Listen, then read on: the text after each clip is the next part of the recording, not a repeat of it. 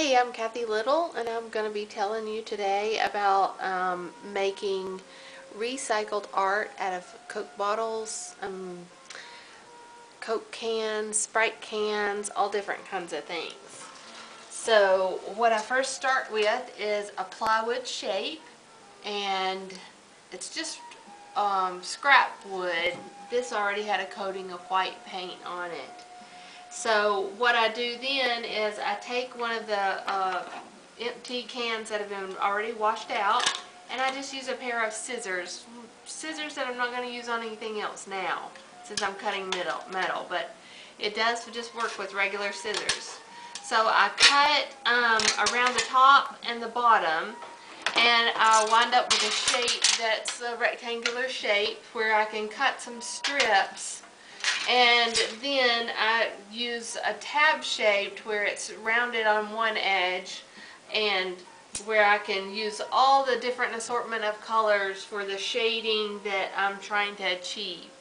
As far as the eye goes, this is off a soda bottle, so this is Mountain Dew, and I've used a bandsaw and I've cut off a section of it, and that's what I used for the lizard's eye.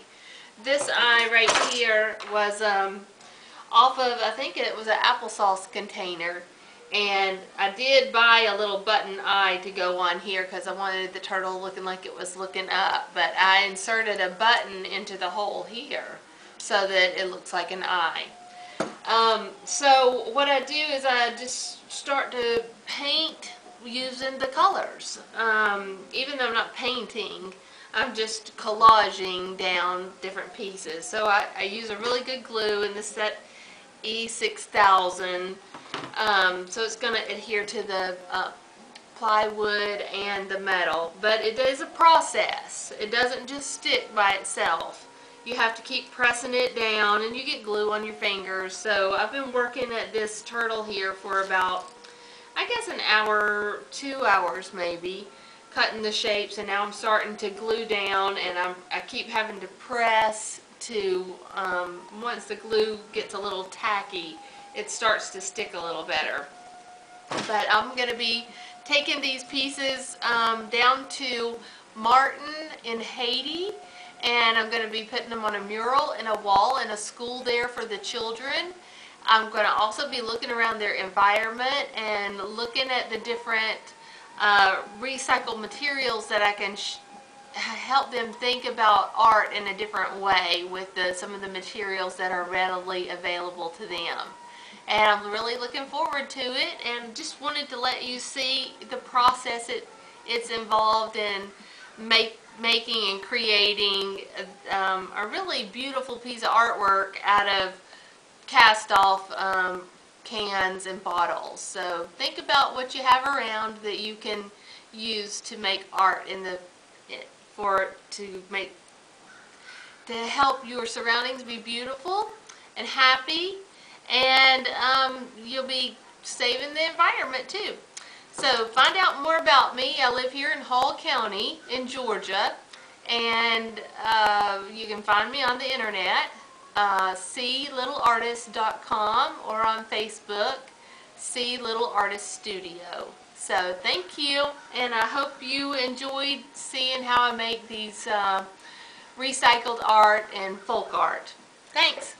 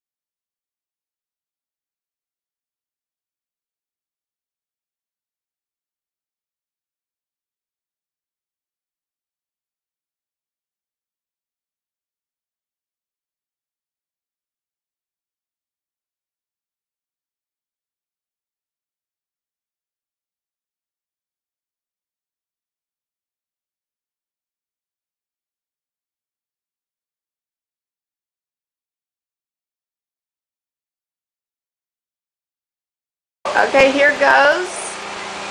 Here's our mural completed. We have the pieces that we did down at the studio. The sun, the waves, the lizard, the turtle, and the pig. That would be a conchon, right, Joanne? We have our verse, conchon. Les temps pour yon pied bois, yon planté pour la rivière, li donner les saisons rivières. Fait li pas chambre fermée. Tout ça le fait ceci bien. It looks wonderful. The children loved making their handprints, and we've cut them out. We used the on-site rock. We used the mortar they were using for the outside of the stucco. It really turned out just as I had imagined.